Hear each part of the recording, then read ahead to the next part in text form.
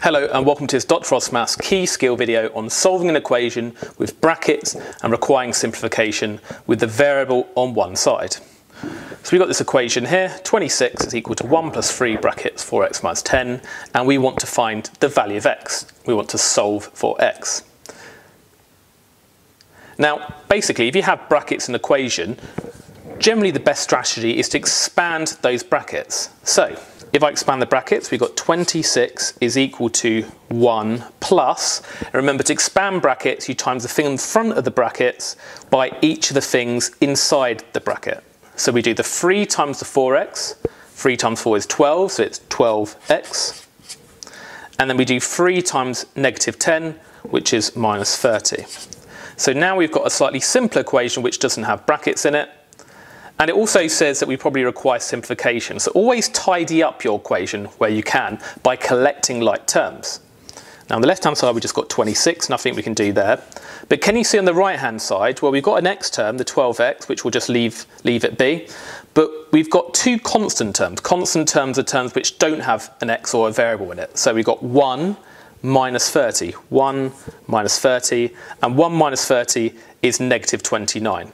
So we could put the 12x first if we want, and then we've got minus 29. You could have also written minus 29 plus 12x, and that would have been absolutely fine.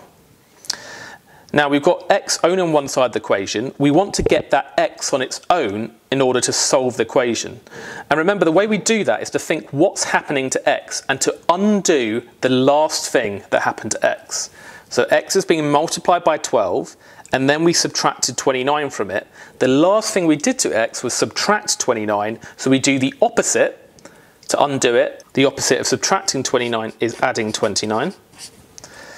And we do that to both sides of the equation. 26 plus 29 is 55. And then if we add 29 on the right hand side of the equation, it just gets rid of the minus 29, just leaving the 12x.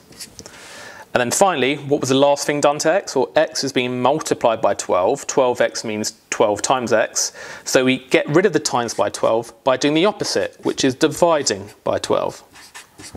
So on the left-hand side, we've got 55 divided by 12, 55 over 12. And on the right-hand side of the equation, the divide by 12 gets rid of the times by 12, so we're just left with x. And that is the final answer. X is equal to 55 over 12.